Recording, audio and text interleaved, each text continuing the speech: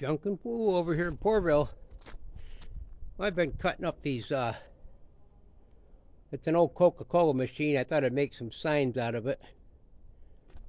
So this is, I got a nibbler is what they call it. I bought from a yard sale, so I got to cut this last one to kind of show how it works. It's actually pretty cool. I need to clean my bench off, so I'm low budget over here in Portville.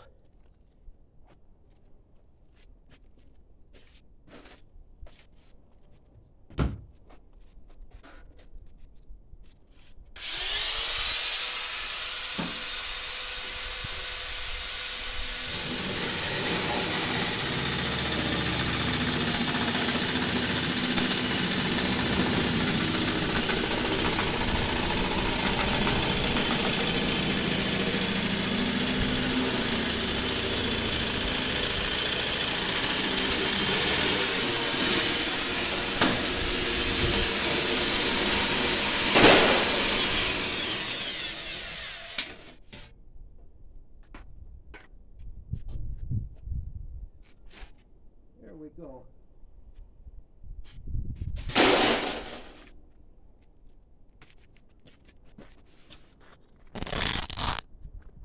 So I got a couple of them cut out. They got to be dinged out and straightened out.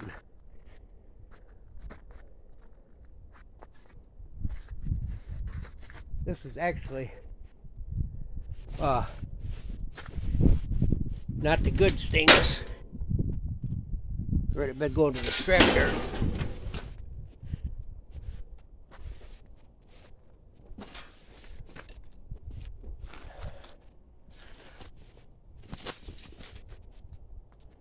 So I'm going to hang a couple of these in the garage and clean a couple of them up. I might even try to sell a couple of them.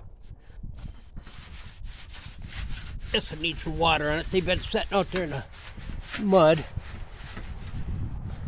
That one I cleaned up a little bit.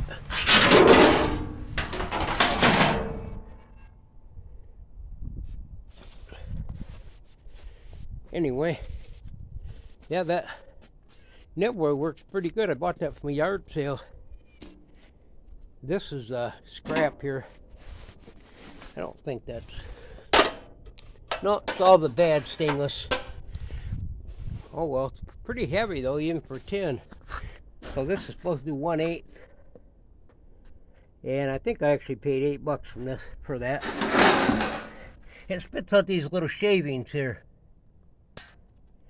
If you got a straight edge or something, it'll cut pretty straight, but these things are pretty hard to move around.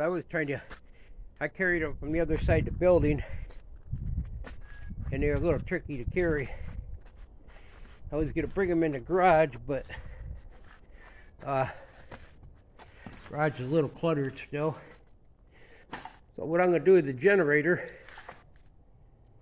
I got to put it over here and move this bench where I can actually use it, get it cleaned off for some of my projects, and move the generator over so I can wire it right into the service. Then I'll be able to put it, we have a power outage, I'd be able to run it in the house by shutting the main breaker off and probably the 220 hot water heater, and I think it'd pretty much run the house.